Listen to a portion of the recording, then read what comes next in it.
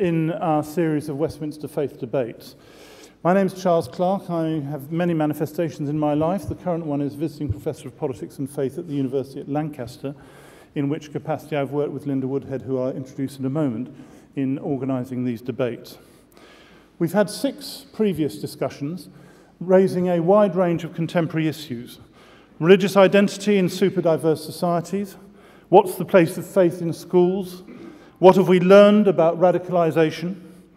What's the role of religious organisations in an era of shrinking welfare? What are the limits to religious freedom?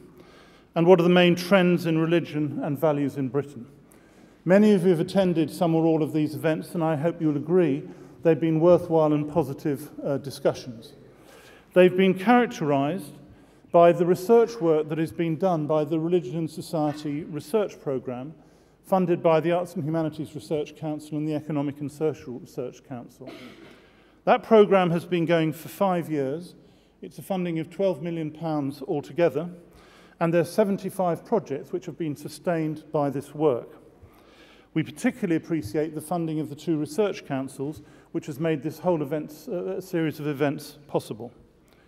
If you look at the website of the programme, which you can do simply by Googling Westminster Faith Debates, you can find the whole extent of what has been done, the whole range of these programmes, the ideas behind it, and what has happened. And I may say we now have on that website a 20-minute video of each of those 6 previous debates, which we know is already being used as a teaching resource in some places because the debates have been so interesting and worthwhile. So it's been a tremendous series, which I've been absolutely honoured and delighted to be associated with, really because as a result of my time in office as Secretary of State for Education and Home Secretary, I became acutely aware of the importance of religion in our society and the need for us to think more clearly about what role it plays in society and how we could address things in a better way. There are a number of people who deserve thanks for making this set of events happen. Firstly, at Lancaster University, Linda Woodhead I'll introduce in a second, Peter Ainsworth, Rebecca Catto, who've been the tight team who really have made these all happen, and they've done it tremendously efficiently and well. And at the think tank Theos, Elizabeth Hunter, who's handled all our press and media relations and other organisational work, which has been extremely important. Events tonight, we're going to have, I'm going to pass in a second to Professor Woodhead.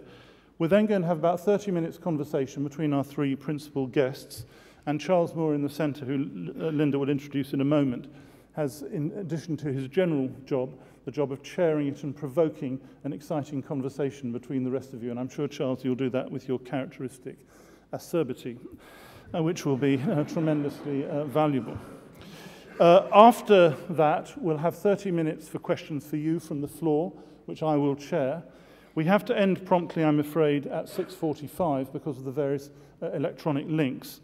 And for those of you who want to tweet from this event, and we've had quite a tweet traffic in the previous events, the hash code is #WFD12. That's the tweet code if you're of the tweeting fraternity. It's now my great pleasure to introduce Professor Linda Woodhead. She is the Professor in Sociology of Religion at Lancaster University. She's written a large number of books about the place of religion in society and about the history of some of our great faiths.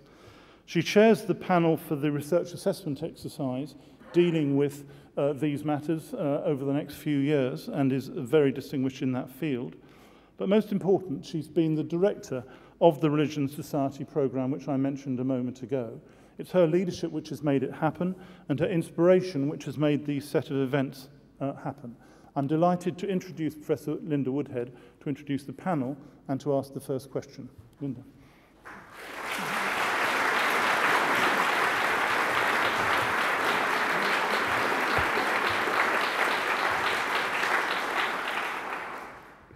Thank you, Charles, and thank you all for being here. I kind of want to pause and savour this moment because it's taken a lot of organisation and time to get here. I first started thinking about a series of public debates to publicise the fantastic research that's been done on my programme a few years back now. But many people felt that there was really no appetite for big public events about religion. Who wants to talk about religion? And it was all a little bit dispiriting. But I had a hunch, mainly because I spend most of my professional life going around talking to people about religion, that actually people love talking about religion, usually when you really want to get out of the taxi. Meeting Charles when he was appointed to Lancaster was a fantastic encouragement, and Elizabeth Hunter at Theos was equally encouraging when I first met her. And we found that we were all deeply committed to the idea of raising the level of public debate about religion. But the first time I really thought that this might work was when we organised a question time event at Lancaster University just over a year ago now, and it was on the theme of politics and religion. And in the first half, I asked questions about politics, and it was absolutely fine. But in the second half, we had questions about religion, and the audience just came alive at that point. And I thought, maybe it'll be okay. So we decided to go for it. We set up a full series of 7 serious debates about religion. I actually knew we had to stop at 7 because I would run out of outfits by then. I have had returned to my first one here. So we took a big gamble and we booked expensive venues in Westminster, and we just hoped that people might come. If you talk about faith, they will come kind of thing. Well, they did. We hoped we'd get a few people. We got full houses.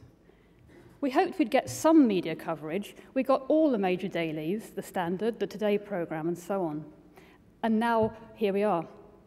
We hoped we'd get some old politician. We got an archbishop, an ex-prime minister, and a senior journalist.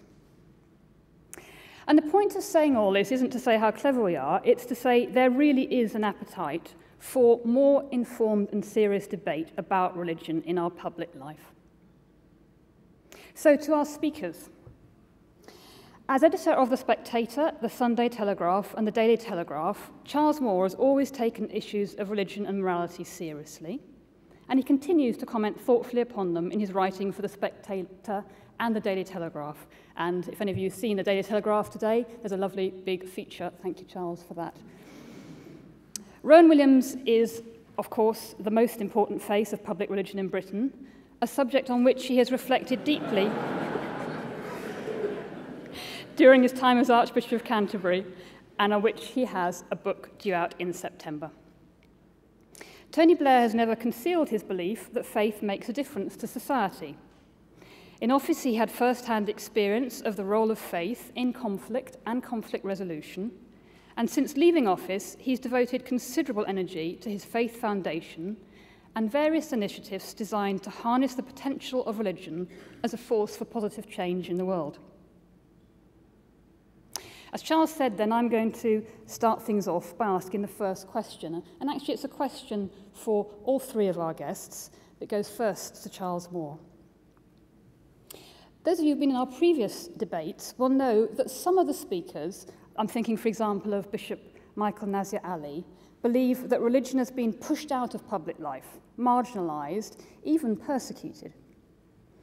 Others of our speakers, like Richard Dawkins, think it's not been pushed out far enough.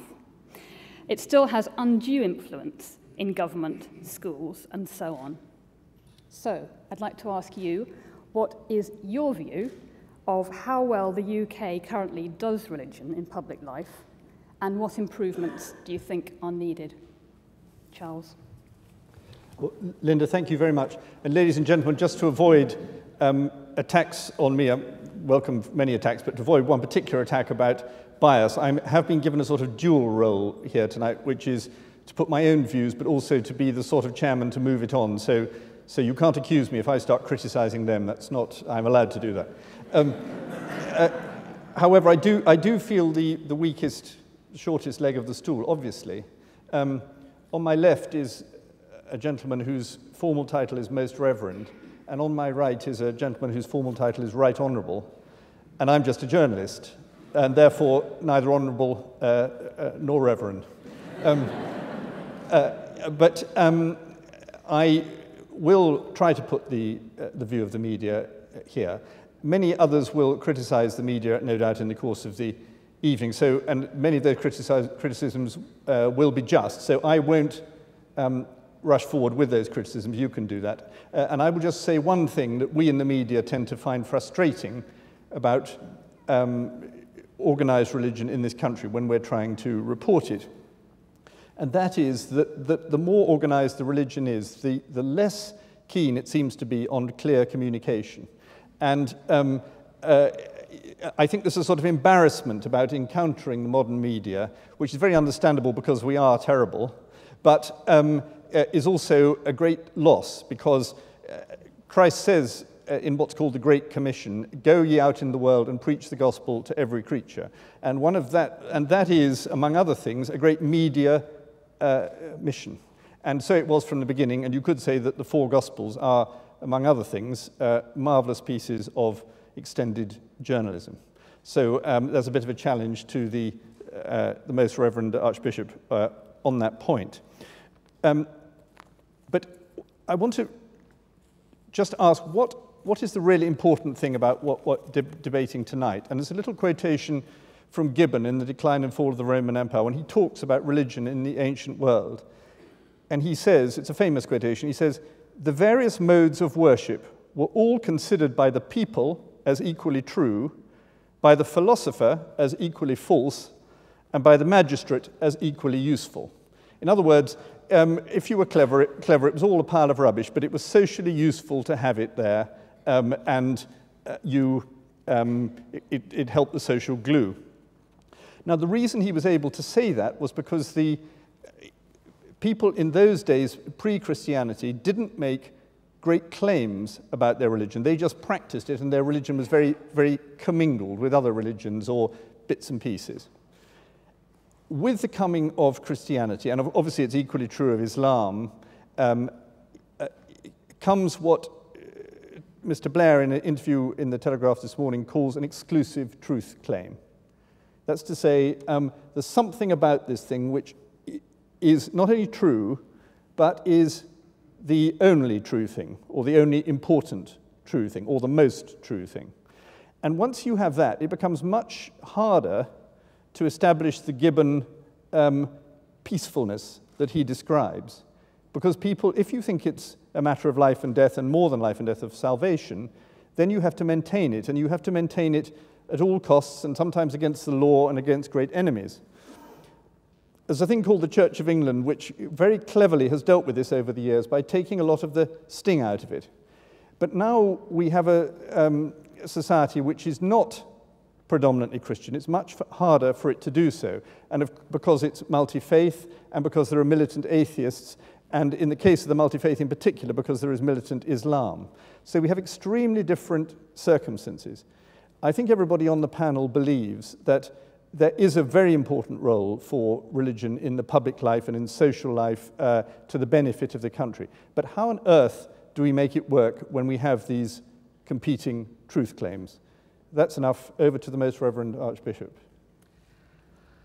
I'm still trying to work out what particular media outlets would be sympathetic to the four Gospels at the moment, but that's perhaps a rather longer question.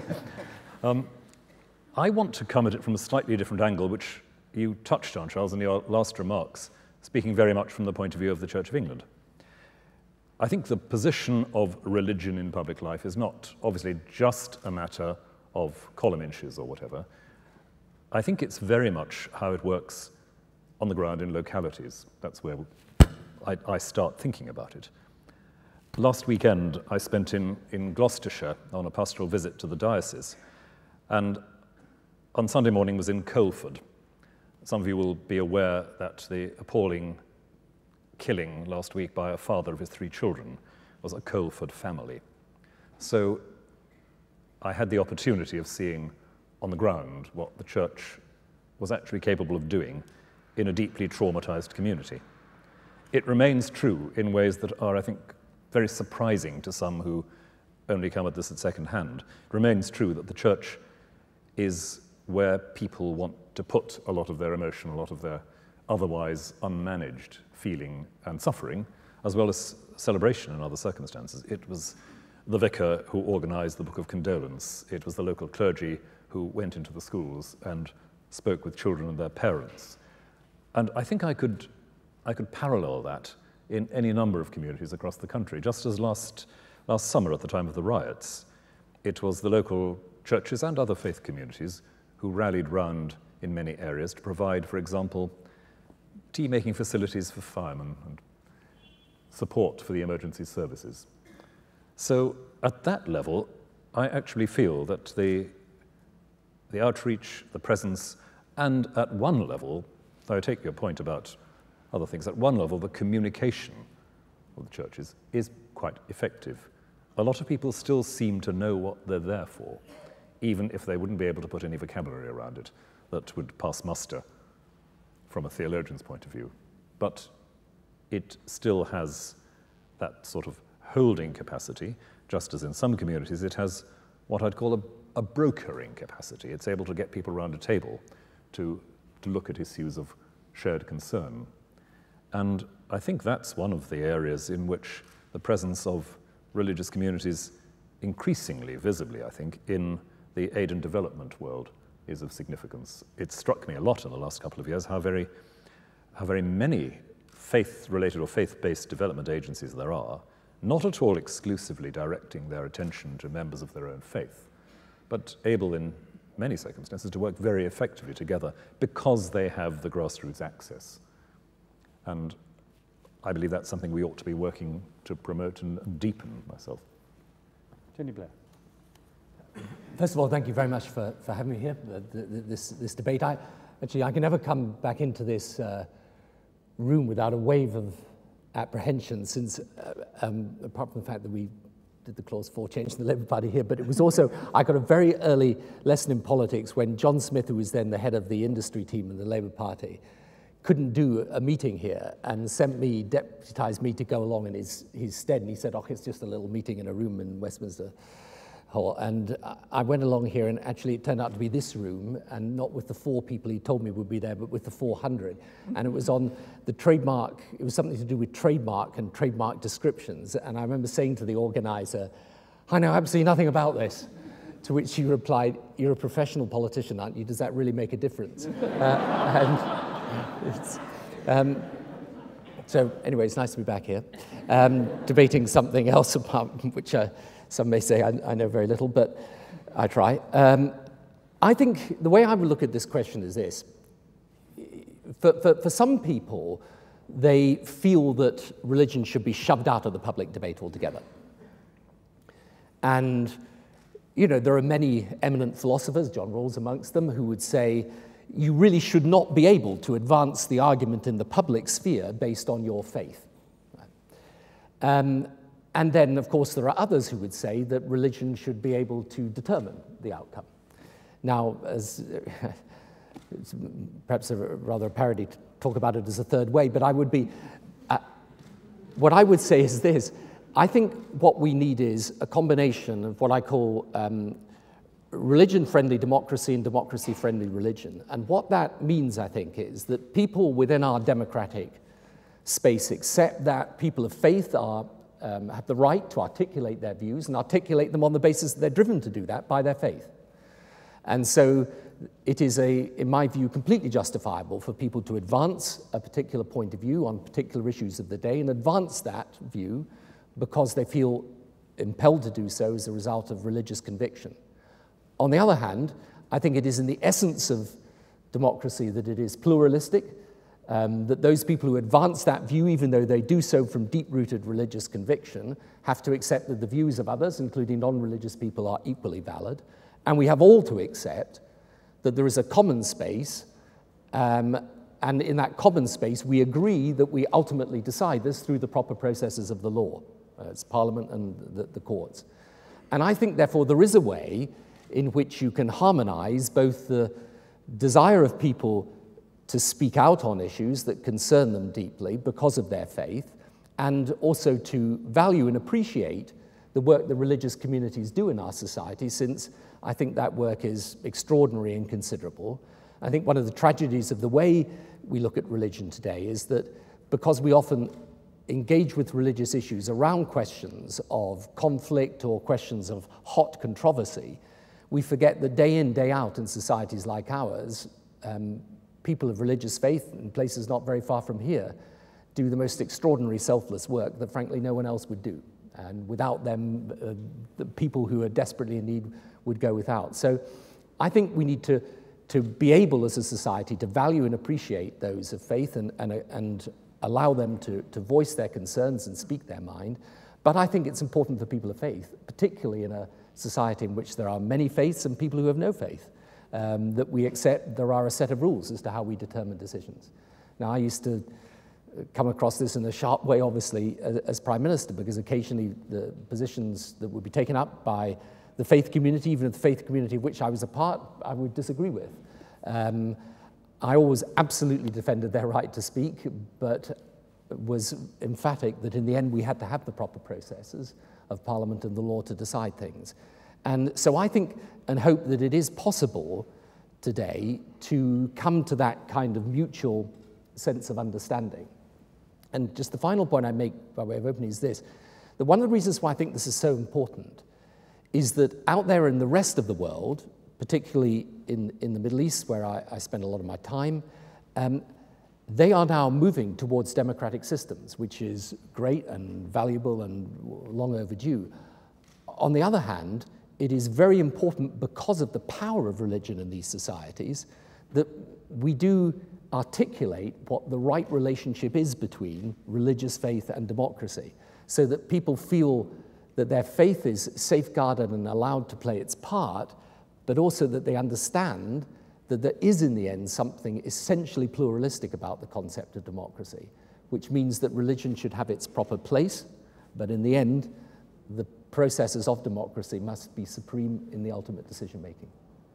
Well, thank you very much. Of course, you spoke of Parliament and the courts, and I expect most people here would say that you're right, that Parliament and the courts should decide matters in the public sphere. But one of the problems that believers have now is that Parliament and the courts have passed a lot more things that are highly hostile to what they believe.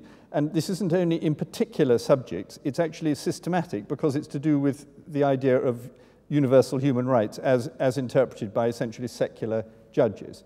So there are all sorts of things which would have been assumed to be, because we were a basically Christian society, would have been assumed to be all right, which are then said not to be all right. A lot of things to do with homosexuality, for example, and some things to do with marriage. There's the gay adoption case. Another would be everything to do with education, because there was a pretty wide assumption that you should teach your religion in schools, and this was broadly good for children. Now there'll be a lot of people who say that this is indoctrination, and this is actually bad for children. You know, somebody like Richard Dawkins would say it's actually toxic for children, that it's a form of child abuse to baptize children, he would say, because they have no say in the matter. And there is, I think many believers feel there's a framework of law and custom now which is against them. Because you just spoke, Mr. Blair, I'll come back to you, but perhaps I'll put that first to the Archbishop. How do you see that as, you know, you must see the extent to which people of faith feel victimized, and I wonder how much you agree with this. I see the extent to which people of faith feel victimized or marginalized. I'm not sure they always see it clearly. I think that a few extremely difficult areas and a few extremely hard cases have created a slightly highly colored view of where we are. I think the challenge is to reconnect the discourse of human rights with some of its own religious roots, because I'd say boldly there wouldn't be a discourse of human rights unless there had been a theology, because the notion that human beings have innate dignities, all human beings have innate dignities, is not a self-evident one. It's not one that just comes from secular sources as a matter of historical fact. So I think it's very important not to let religious discourse and the language of human rights drift apart as if they were intrinsically opposed. There are going to be conflicts and there are going to be issues, as there are already in rights discourse, of which kinds of rights trump others in certain circumstances. And I think we're in for a very long and very complicated set of arguments about that, not least in some of the areas that you described. But I'm just a little wary of jumping too quickly into the victim posture here. As a matter of fact, we have, as religious communities, we have access to the public sphere. As Tony has said, we can be visible and audible in public discourse. And I would say that over the last decade or so, the recognition that religious motivation is really significant across the board for an awful lot of people has made it perhaps a little bit less disreputable to talk about some of these things in public than once it might have been. I don't say it's easy, it's certainly contested fiercely. You have the Richard Dawkins phenomenon, certainly, and you have some people who believe that religion is essentially a private matter which ought not to intrude into public discourse. But there is, as we've been reminded, a difference between saying religious considerations ought to be audible and visible in public discourse and saying, therefore, you have the right to expect them always to be obeyed or signed up to, because we don't have that right in a democracy. That's absolutely correct. But if you, I mean, it's because of our history, we think, for example, that there should be, or many people think there should be Christian and other religious schools, and indeed there are many. But in many civilized societies, it's actually against the law for there to be such schools paid for by the state, in France and in the United States, for example. What makes you confident, Tony Blair, that we've got this right, that it should be this way? You say nice things about religion, but I'm not actually quite sure why, given the sort of reforms you've introduced, you do think it's a good thing. I mean, there's a religion of human rights in a secular modern way, and it's sort of different from recognizable religion. Right, why are you stuck on religion? Why didn't you just let it go, sort of put it in a little box and get on with modern life? Oh, that's an interesting question. I mean, I think I would distinguish between two separate things. You see, I think, for example, in relation to faith schools, I would argue that from experience, we are able to make the case that faith schools contribute to our society. My own children have attended faith schools, and that was done as a matter of choice, and I don't regret it. Now, I very much wanted and want that their religious education in those schools, by the way, should not be so exclusivist, if you like, that they don't then learn about other faiths and other people, and by and large they have and they do. But I think I would separate that then from this very tricky issue, which is how do you resolve a situation in which, for example, someone says, look, my religion doesn't simply impel me to speak, it impels me to act or not to act in a particular way. Right. Now, I once wrote a pamphlet as why a Human Rights Act in Britain was a very bad idea. And then I introduced it as Prime Minister. Which may just be the power of changing your mind or age or something. But I came to the conclusion in the end that actually a human rights debate where the right of people to act in a particular way set against what other people felt their right was to either gain a service or to behave differently, that it was so impossible to resolve this just as a sort of power clash between two separate views that actually there was something sensible in having a judicial consideration in which this might be, where there was an obvious clash of rights, for that clash of rights to be resolved. And I think that's one of the interesting things about the US system at its best, in fact, that their constitution does allow them a forum in which people can put their point of view, and someone in the end has got to make a judgment. And I think it's at least arguable that it's as rational to make that judgment through that judicial process as to throw it into simply the parliamentary arena. Come back briefly on that. Because I'm interested, obviously, in the question of religiously based schools. And I think one of the things that helps the system to work in this country is, of course, partnership between the state and religious communities, including the churches, which means that the churches or other religious communities are not free simply to set their own standards in such schools. They have to comply with what the state requires for the basic elements of education. That's good, I think, on both sides. And so long as that partnership is there, it means that there is a sort of joint responsibility for standards. The state recognizes there's a legitimate role for religious communities. The religious communities recognize that they're not allowed just to opt out of everything. And that that's a bit of a key, I think, to how it might work in other areas. It's, for example, significant that we have the conscientious opt-out in the practice of abortion, for example, which recognizes that a medical professional has personal convictions which the state democratically respects.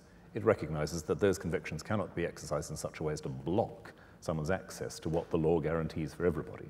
So the personal opt-out, but, if you like, a systematic provision. And that's a careful balance which I think rightly respects the consciences of some and does not force people to act against those consciences, which I think is key here. Can I get on to the exclusive truth claim point? You've both had to deal with this in many ways, not just in this country, but abroad. After 9/11, you, Tony Blair, and many others kept jumping up and saying Islam is a religion of peace. And it struck me at the time that you didn't feel the need to get up and say Methodism is a religion of peace, because nobody really doubted whether it was or not. But there was a sort of fairly serious problem about whether or not Islam was a religion of peace. The question then became the distinction between extremists, fanatics, and the idea of a great historic faith. How easy is it to maintain that distinction, and how much do you think that one can speak of Islam as just an important contribution to the whole dialogue of faith and the life of this country, and how much is it a tremendously difficult problem because so many Muslims do believe in a Sharia? The Archbishop's given some credence to this, in a Sharia, which is a law that supervenes over national law, and therefore Not suggests. Quite what I said, actually. Well, please say what you did say, but and I know you've had some anxieties about this, Tony Blair, because you've rather revised your opinion. How do you reconcile? You're trying to be ecumenical, open, inclusive, and plural, and you're dealing with a problem which, in some ways, is the opposite. Well, first of all, let's be clear that there would have been a point of time in history when you also had to say that Christianity is really a religion of peace, since the practice of Christianity was, at certain points in our history, very obviously against peace. And I was coming across a little story about when John Calvin first started preaching, and there was a preacher who came from Spain to his city and disputed the Holy Trinity, and there was a great debate as to whether he should be burnt at the stake or beheaded, and in the end Calvin graciously said he should be beheaded, so that was taken as a very merciful act. But I mean, it shows you that, you know, we all have lived in our own history with times when our religion has been used as justification for violence. Now, I personally believe very strongly that at its roots, Islam is indeed a religion of peace and peaceful coexistence. But I think what we need to work out is, how do we create a situation in which, with every religion having, in a sense, its truth claims, right? Because I'm a Christian, I believe in salvation through Jesus Christ, that is my faith.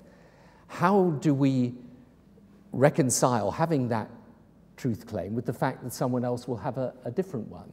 Now, I personally believe there is a very simple and obvious way that we can do this, which is just to recognize, and in a way almost recognize that it would be very arrogant in relation to God's purpose for us simply to assume that others can't think as they do and think very sincerely and differently. And the reason why I believe so passionately in the interfaith process, and I know Rowan's done a lot of this in his time as Archbishop of Canterbury, is because I think when people start to come together across the faith divide, they don't give up their own faith, but they start to understand more about the other. They start to realize that, by the way, there are many common things we share, particularly so of the Abrahamic faiths, but also actually stretching across all the main faiths.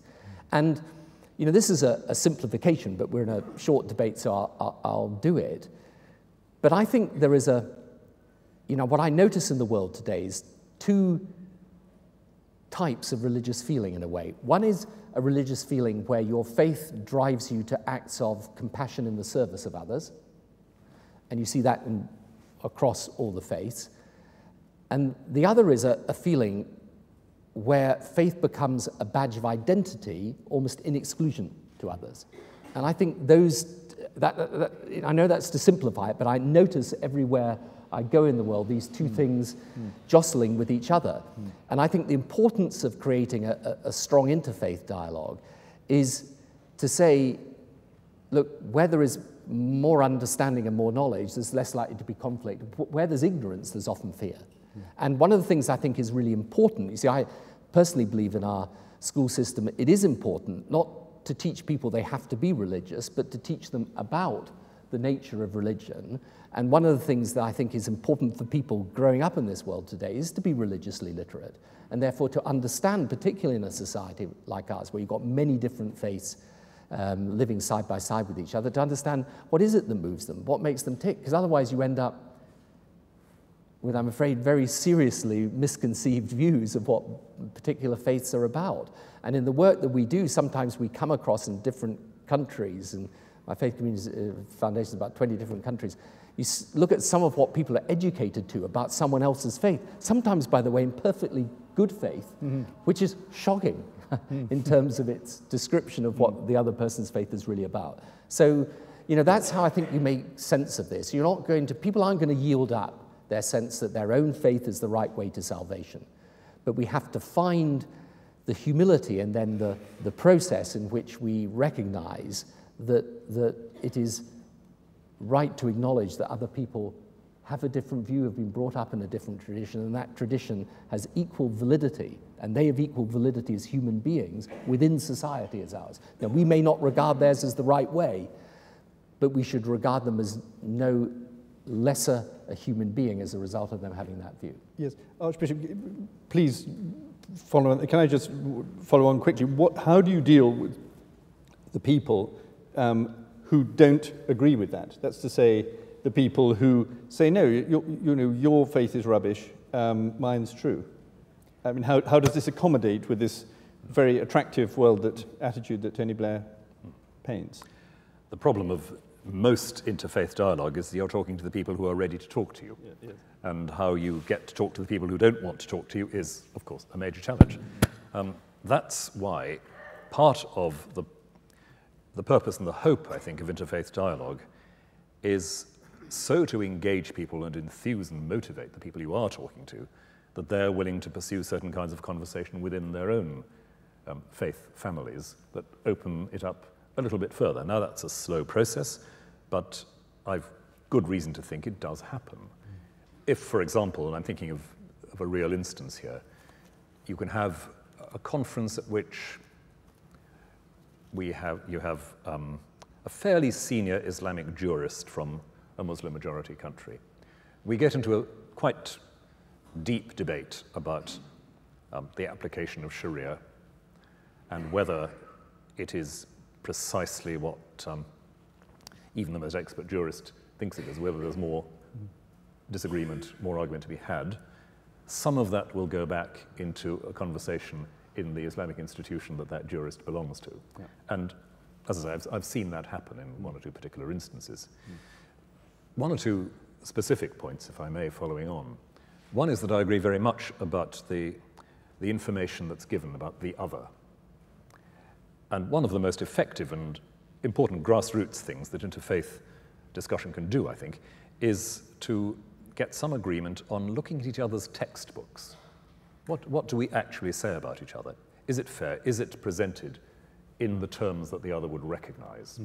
And it's been a little bit of a step forward in the Holy Land and some of our discussions there with the Council of Religious Leaders in Jerusalem to get a policy statement about doing just that work on textbooks, shared work on textbooks across the pitch. So I think that's a significant, practical, short-term step. One last observation, if I may, on this, and that's, I suppose, that it's fundamentally a spiritual problem that we're talking about. The spiritual problem of a lot of religious people assuming that they have to win God's arguments for him. And you can't rely on God to be God. And somehow if you lose the argument, if you lose the battle, if you lose the controversy, then somehow God loses. And that seems to me such a preposterous religious position to be in. And yet it's one that some people seem to take for granted in the way they work. There's a very, very interesting, rather forgotten play by Charles Williams about my predecessor Thomas Cranmer, in which Cranmer, who is clearly in the play a mouthpiece for Charles Williams's variety of rather quirky 20th century Anglicanism, Cranmer says, I must not try to be God in this. And that means sometimes I'll fail. Yes. But to say that is a recognition, if you like, of the majesty and supremacy of the God you believe in. It's not an acknowledgement of weakness on God's part. Yes, I suppose sometimes people just feel, poor old God, he's been so battered by everybody, we've got to stick up for him. And exactly. They can go too far. I think he can look after himself yes. on that. Yes, wasn't there some Jewish boy who said, Rabbi, I don't believe in God anymore. And the rabbi said, do you think he cares? Put it down. Thank you. My role of keeping order now ceases because it goes back to Charles. It's 6:10, so it's now, or to Linda, it's now to Charles. It's now questions to the floor. Perhaps you could, halfway point, thank these two gentlemen for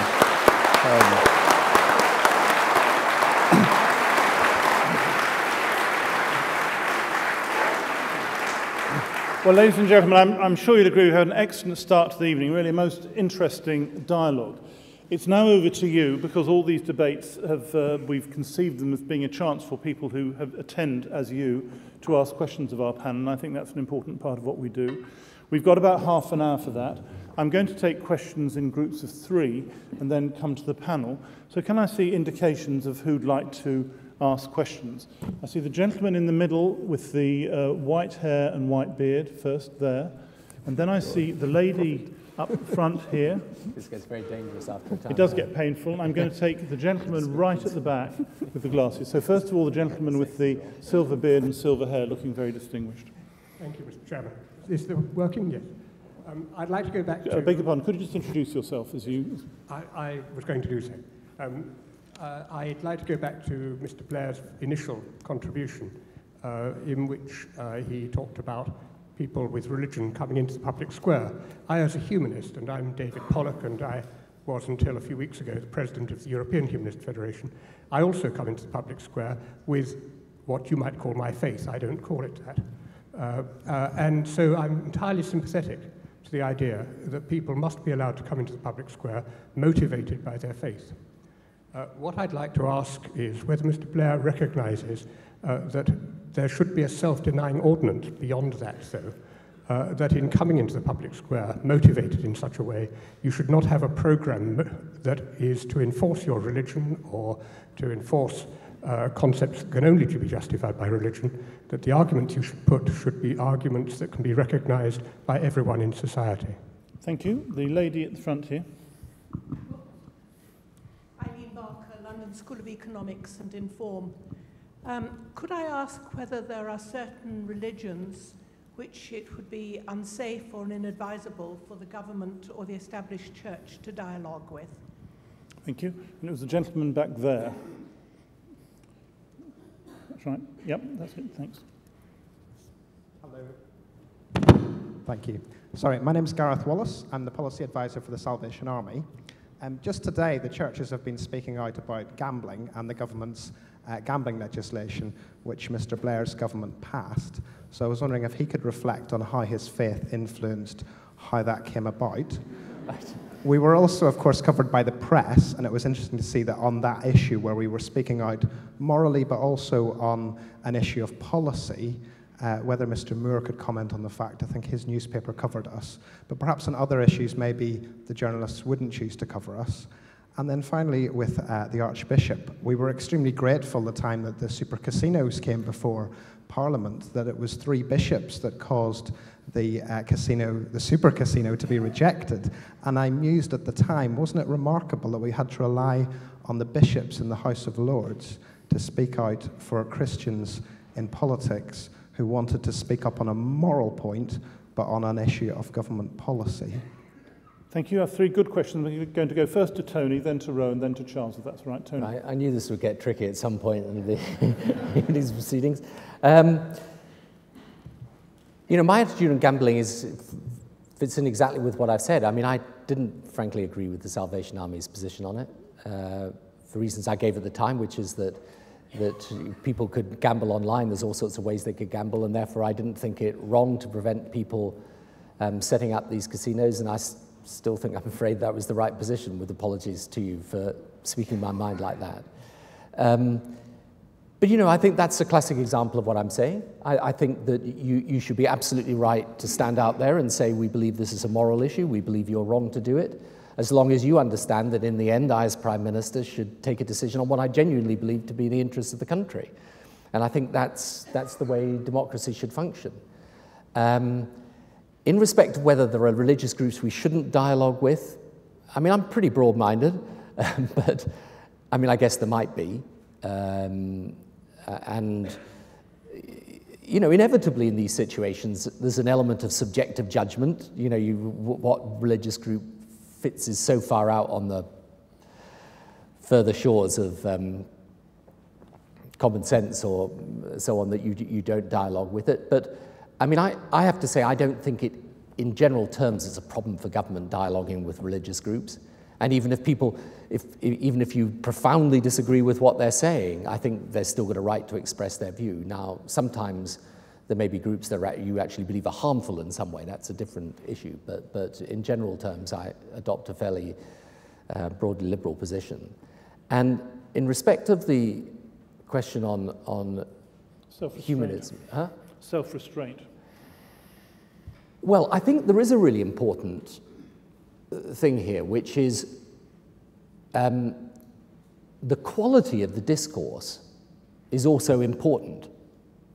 In other words, you know, all of these issues that we are going to talk about, I mean, if you take an issue like abortion, for example, which is incredibly controversial and difficult, and in which people feel very, very strongly indeed, the quality of the discourse, I think, is very, very important. That people accept there can be, because I think this is necessary, you know, I think this in a broader sense, actually, about the way we conduct politics. It's necessary for people to understand that reasonable people can disagree. It doesn't make you a bad person. It just means you disagree with each other. And I think that, therefore, I don't think there should be any restraint on religious people putting forward their view and saying, I'm doing this because I actually believe it to be part of my religious belief. I think they're absolutely entitled to do that. And I think that they do not have to say, here are a set of objective humanist reasons why this is also right. They can say, look, I happen to believe this is a matter of faith, and that's it. But I think the quality of the discourse and the way it's conducted is really, really important. And, you know, one of the things that I think a lot about in my sort of political afterlife, as it were, is how do you improve the quality of democracy? In other words, you know, we think a lot about the form of democracy, you know, the voting and parliamentary system. How do you improve the quality of it? And one way of improving it is to say there are genuinely different views that people will hold strongly as a matter of conviction, and they should express them in a way that doesn't intimidate other people or make other people feel frightened of coming forward and saying what they think.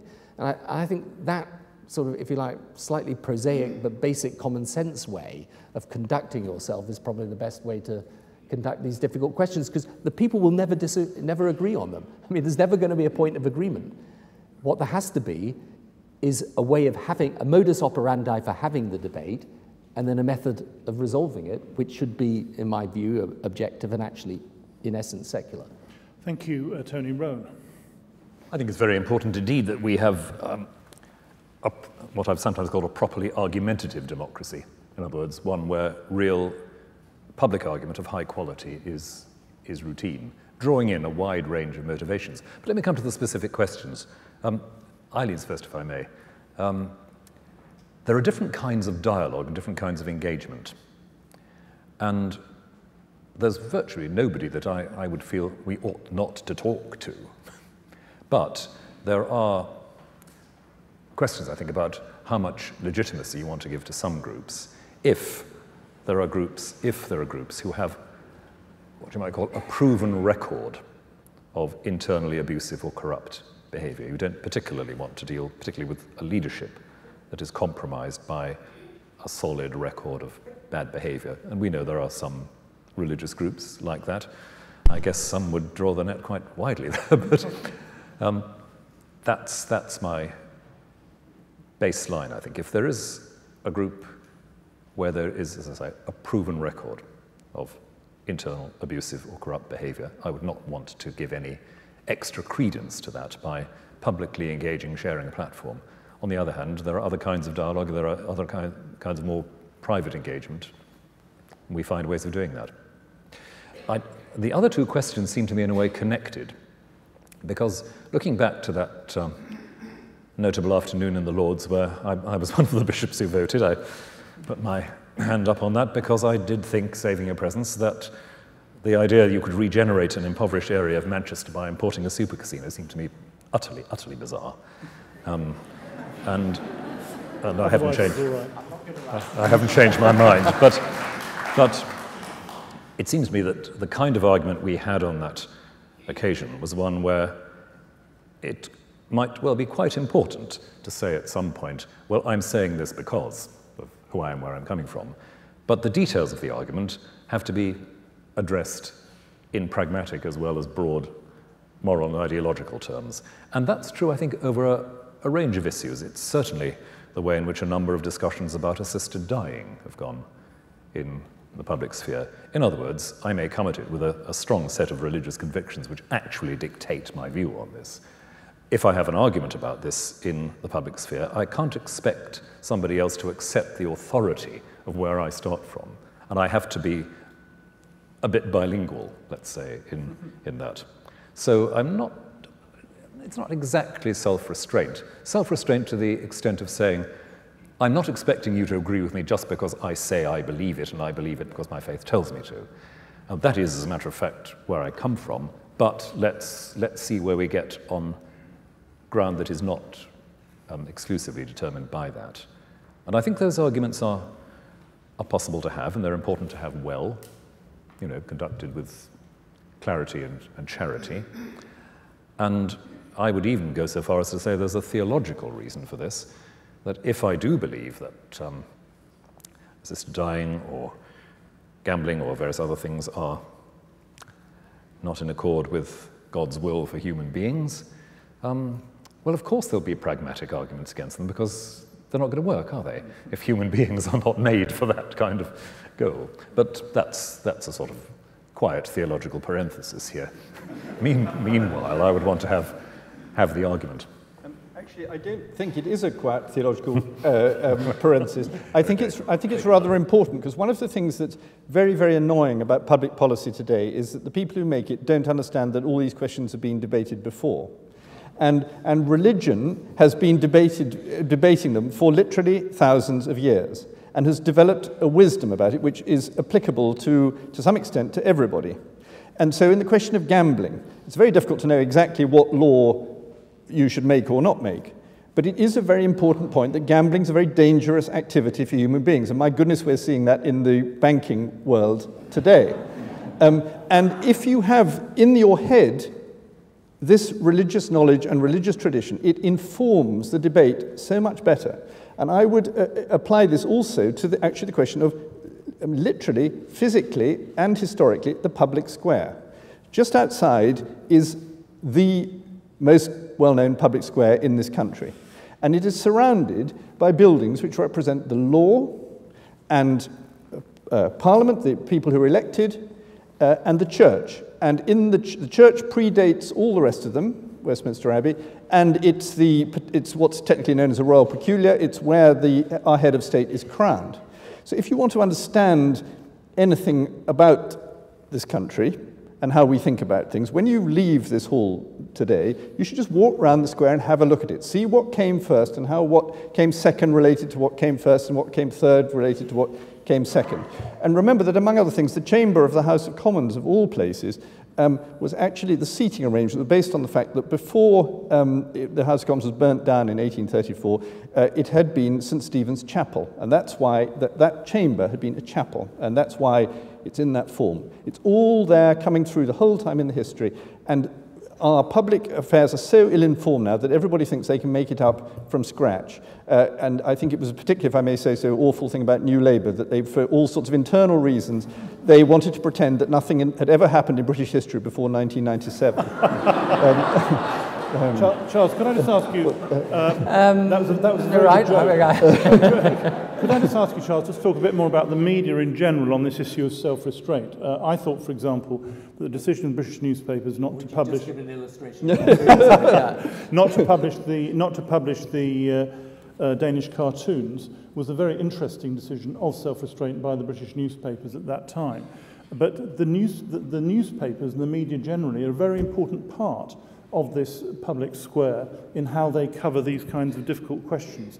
Do you have any general reflections, not particularly from a Telegraph point of view, but for the media as a whole, how they deal with these things or how we could better relate to the media? Things? Religious things? Or religious things generally. The issues of particular groups you shouldn't talk to, of sensationalising particular beliefs in particular ways, highlighting particular issues like gambling in certain ways. Are there ways in which you think the media could be thinking better about these questions than they do now, or do you think there's not much to worry about, really? I think there's a lot to worry about, but I think two things come into conflict. One is the need to be charitable, and we're very uncharitable. And if you look at local newspapers, they're completely different. They're very charitable. They try to tell the good news, and after all, Christianity speaks of the good news, and we tell the bad news.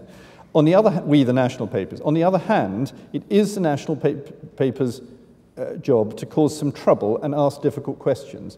And when Mr. Important Pompous Person stands up, to laugh at him and suggest that he might be a hypocrite or whatever. And one has to try and keep these things in balance.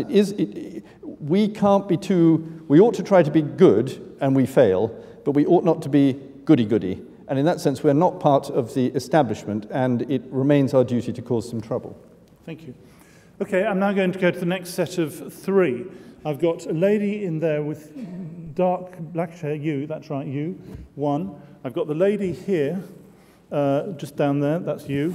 And I'm going to go to the back, the gentleman with black hair just in front of the microphone there. So first of all, the first.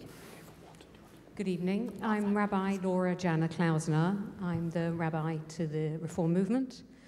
And you talked about religion having looked at many issues for years and years. But the issue that seems that's not been raised tonight is the issue of women clergy. So I'd love to know if there's something new that you've discovered recently in the debates. Thank you. Lady here. My name is Rebecca, and I'm an English teacher in East London. In the interest of interfaith dialogue, I would like to know how beneficial or detrimental the panel thinks the politicised gesture of handing out a King James Bible by the Education Secretary to every school in the country is for the young citizens of our country. Thank you. And the gentleman at the back there, that's right, you, yeah. Hi, my name's Paul. I'm from Brunel Psychology. And I was just wondering, it's a personal thing really, about reconciliation, not in the religious sense, but how, given all we know about modernity, the modern life, the advances we've made in science and technology, how you can reconcile this with some central tenets of your religion, which I believe involve a lowly carpenter's son 2,000 years ago rising from the dead, and a process which is physiologically impossible. And I was just wondering, if this creates a dichotomy in your mind and how it's resolved, when given all that we know in our advancements, that this remains impossible, and how you sort of reconcile that. Thank you. I'm going to go in reverse order, so to Charles, then to Rowan, then to Tony. Charles. I don't see why it's harder for a lowly carpenter to rise from the dead than the slight implication that it might be easier for someone posher. It's, of course, its impossibility is, of course, why it's believed. That sounds a paradoxical remark, but the faith depends on the fact that something happened that only happened once and could never happen again, and a doctrine of the incarnation and so on. So the fact that you find it hard to believe is not in itself a disproof of it. On the King James Bible, on the women priests, by the way, I want to take advantage of the fact that I have no standing in the matter and avoid answering it. But on the on the King James Bible, the questioner said that Rebecca, I think, said it was a politicized gesture, and I think that's right. And I would say it was a good politicized gesture because the King James Bible was, among other things, a vital political act which helped unite the Kingdom of Scotland and the Kingdom of England, and helped to forge the United Kingdom, and became the key text of our social order. And it's this historical point, but it's not a sort of dusty historical point, it's a real historical point, that this is an essential part of how we come to be what we are and why we believe what we believe. And it wasn't just Michael Gove who did this. In her broadcast for Christmas the year before last, the Queen devoted, because it was the 400th anniversary, most of her broadcast to this subject, and for this very reason. So I don't think there should be any apology about that at all. Thank you. Rowan? Let's start with the women clergy question. I think most of the arguments about women clergy at every level have been had in the last 20 years and more. And I wouldn't have expected a great deal new to emerge at the level of argument. What I think is emerging is a couple of things. One is certainly the last round that we've had of discussion in the Church of England. I think the bishops, myself included, have had to learn just how difficult it is for women to hear an all-male body pronouncing on their future, even with the best will in the world, the bishops making the suggestions they did because they wanted it to happen, and yet somehow that communicated itself in a problematic way. I still think, myself, that we had the right general idea, but that's not going to make much difference to those who heard it as offensive and problematic. And that's just a general reminder that we are now in a church, as we're in a society, where we expect to hear from people and expect people to be able to say what they're feeling about issues as well as what they're thinking, and to be heard and taken seriously, and to get a fuller, more collaborative discussion. We go on working at that, but I think the experience of the recent synod was quite challenging for some of us in that way, simply yes, being challenged to listen at another level, whatever we thought we were doing. It's always important to see yourself through other people's eyes, bishops or anybody else. King James Bible, a really interesting question this, because I love the King James Bible. I would like people to be aware of it, to know their way around it. But my question is, what is it that helps any child in a school in this country know their way around a big, complicated text like that? If you're going to put a big, complicated text into people's hands at a young age, which is not in itself a bad thing, what exactly are you going to do in terms of investing resources and energy in the whole educational establishment to make it possible for the imagination of a child to respond fully to all that means?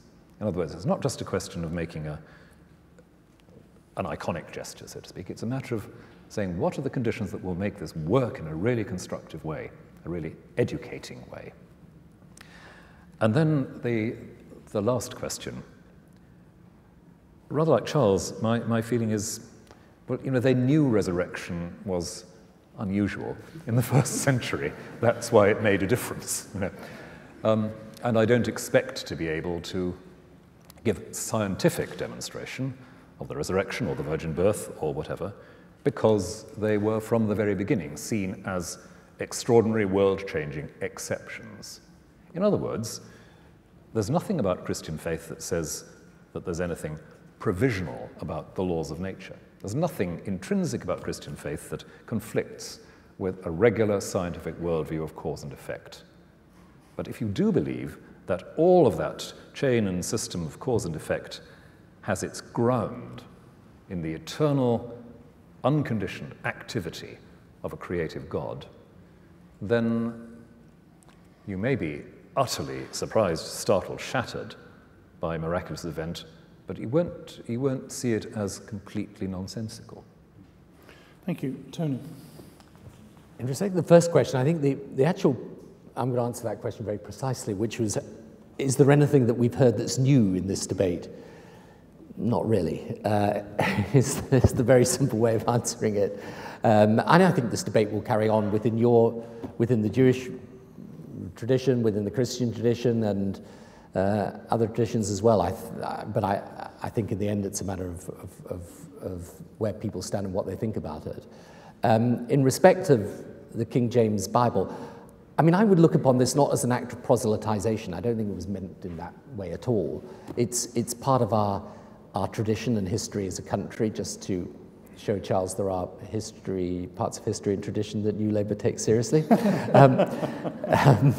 So, you know, and I think it's good that people understand it, but we're not trying to convert anyone by doing it. I'm sure that's the spirit and sense in which it's meant.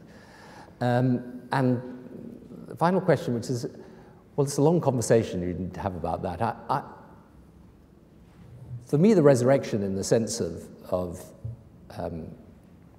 someone reborn, is a very important, indeed essential part of the Christian faith. But it is where you, I think, would have to accept that is what people who profess the Christian faith believe is a matter of their faith.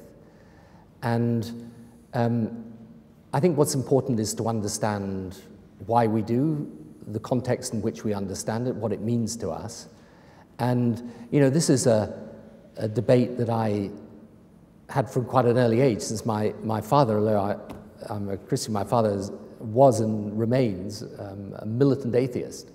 And so it's a debate I'm well familiar with, but I think rather than try and see this as a debate about physiology in some way or biology, just to see it as a debate about what our faith means to us and what it tells us about the human condition and how we rescue it from the very great difficult circumstances the human condition finds itself in. So I would look at it in that way, and I think if you approach it less in the method of a sort of laboratory experiment and more in the method of a conversation about emotional connection and what it means to us to be a Christian, then I think you maybe have a better understanding of why we believe it and why it's so central to our faith.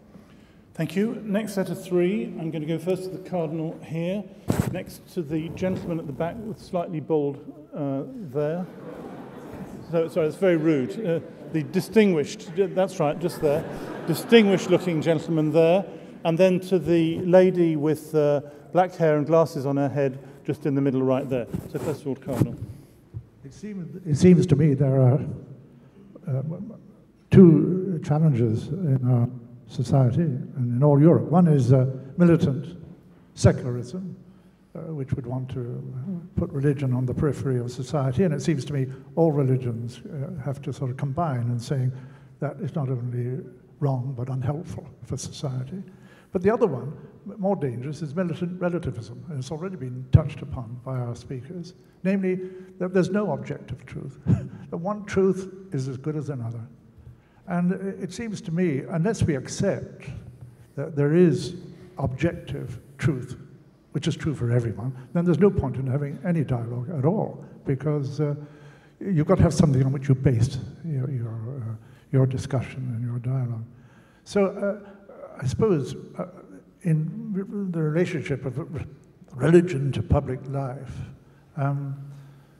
it seems to me that there are three areas where we, as it were, can interpenetrate in the dignity of the human person, everything that concerns with that, the themes of society, especially the family, and above all, the role of religion. I mean, in the beginning of the Bible, God made us in his own image and likeness, which is not an obsolete myth, but the clue to meaning.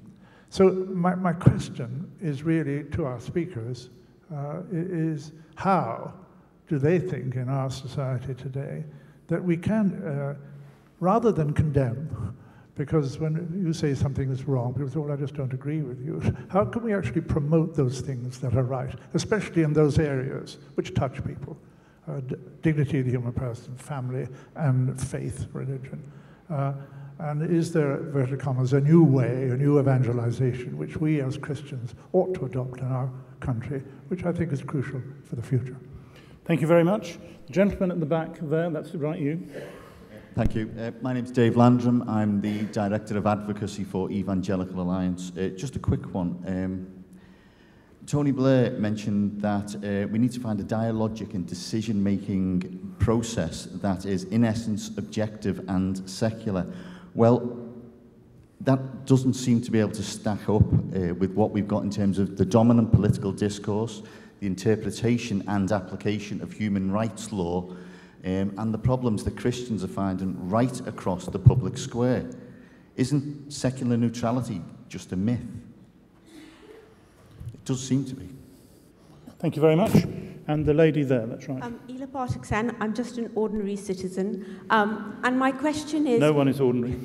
In this push to marginalising religion outside public life and pushing it to the side, have we lost the thought about morality and where morality sits?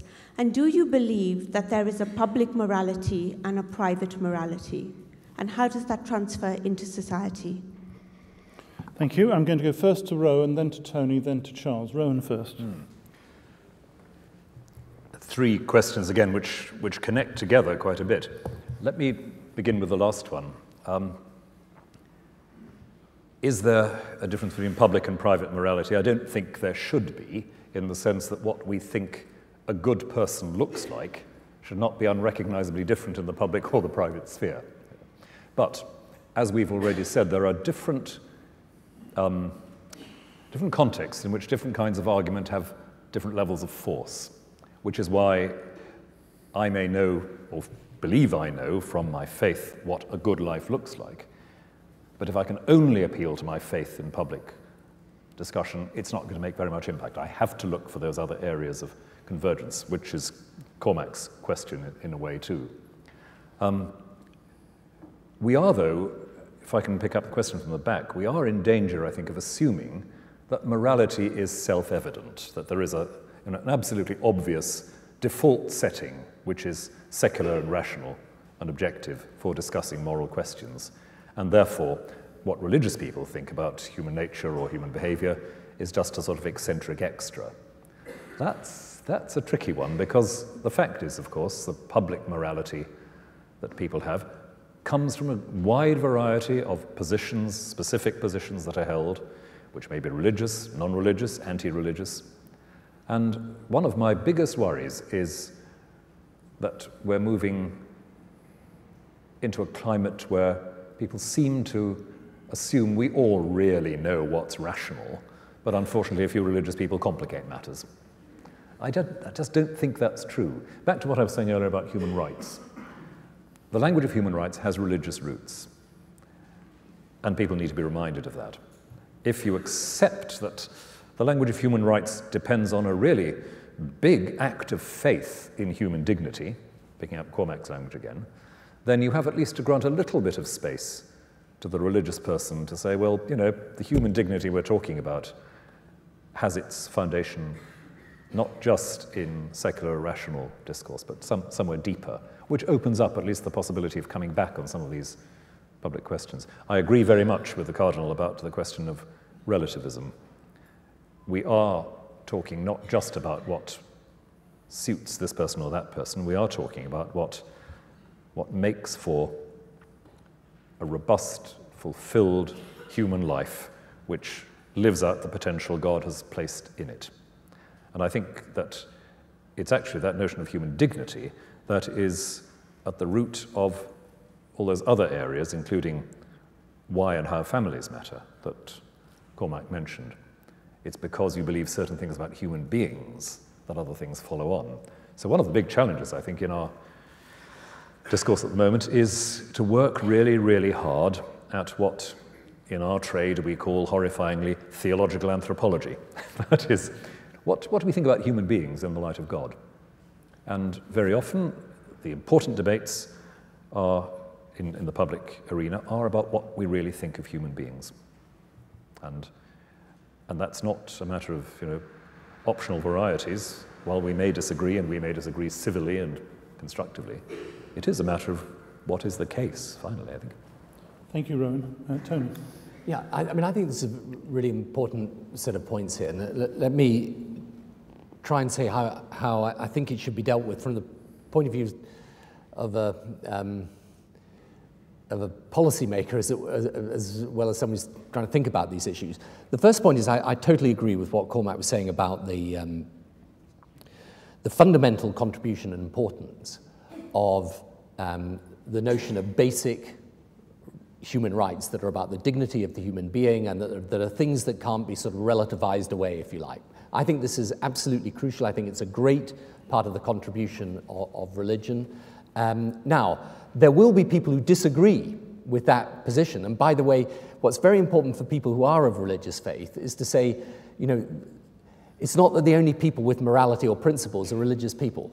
I know plenty of people who are anti-religious but are very, very decent people and more decent than some of the religious people I know. So it's important we put that down because otherwise I think we end up making mistakes here. But I think this notion of a contribution of religion to the public debate that is to remind people that it's not just a utilitarian transactional relationship between society and its citizens, that there is something basic and fundamental about the dignity of every human being.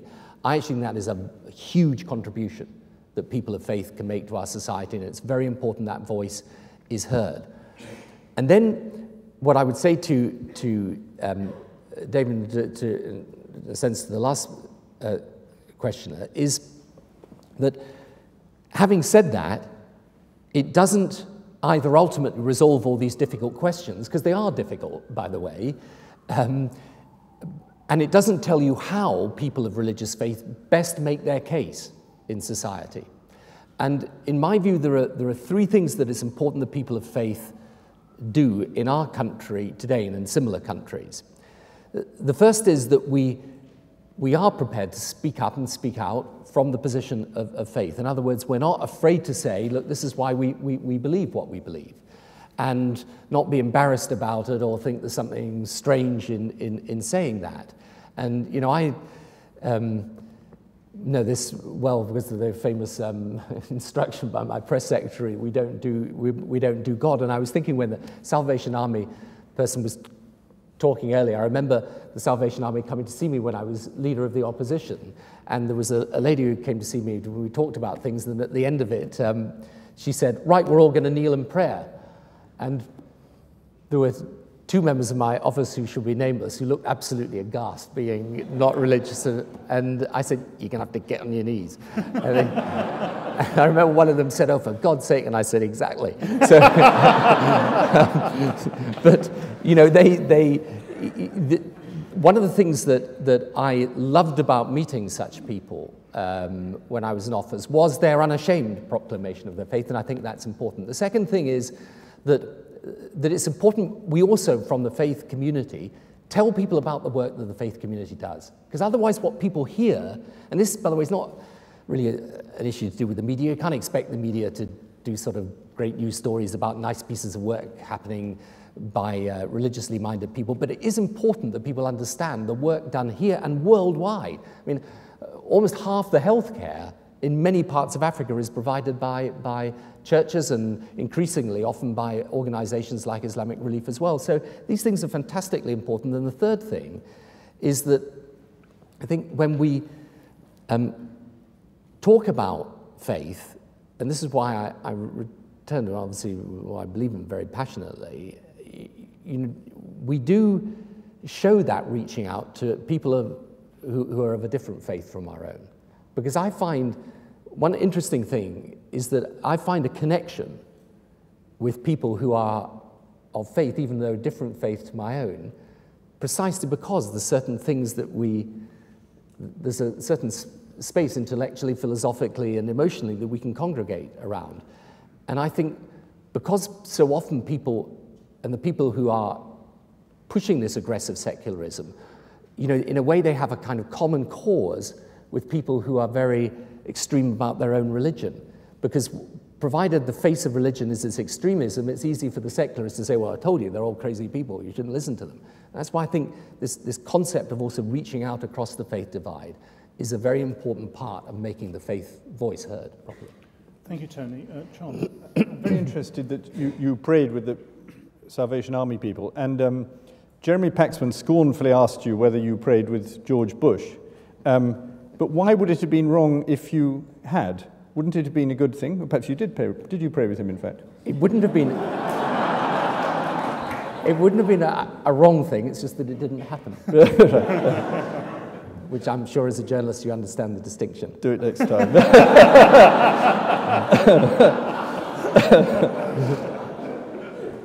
Touché. Cardinal Cormac made a very important point about objective truth, and I was reminded of the very stern thing that the Catholic Church has taught over the years, which is that error has no rights. That's one of its things that are said. And that must be true, that error has no rights. But erroneous people do have rights, and we're all erroneous people, and therefore we all deserve to be treated with charity and respect for our errors, because we're all in the same boat. And that leads me on to answer the question from the gentleman who Charles unkindly called the bald man, which was... I'm in a good position to talk yes, pot and kettle. Which was about which was about neutrality in the public space, and I think he made a true observation that if you are a practicing Christian, you don't feel any longer that there is neutrality in the public space in this country, and this is particularly true because of the increasing power of judges, and particularly of European judges, to lay down all sorts of things about personal conduct which under the Old English law would never have happened. And what I think we need to think of is how we can have that space more kindly dealt with. And we have the answer to hand, in fact. And of course, the Archbishop is too modest to say this, but the fact is that this is a very important part of the modern role of the Church of England. Because the Church of England, for all its manifest deficiencies, is essentially a tolerant place. And I think everything you've heard from him, I remember Willie Whitelaw, the Deputy Prime Minister for Mrs. Thatcher, saying, you must understand, the Archbishop of Canterbury, another one, of course, is a most religious man. Well, that might be a statement of the obvious, but the point he was making was that here's a place of safety where we can trust these people. And I notice this very much with other faiths and other Christian denominations, that they feel that here is a warm space in the public sphere where they're not given incredible privileges, but their feelings and attitudes and problems are understood. And I think this actually matters tremendously as a source of peace, which is what Christians should always be trying to bring.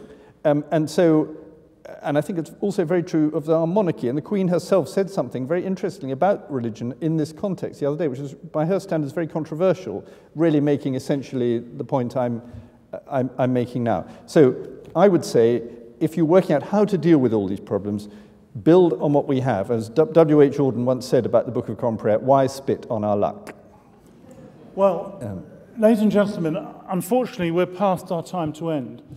I think we've had an extraordinary session from these three, and I really would like, on behalf of all of you, to thank you for the time, commitment, effort, humour that you've put into this conversation. So can we show our appreciation to the panel?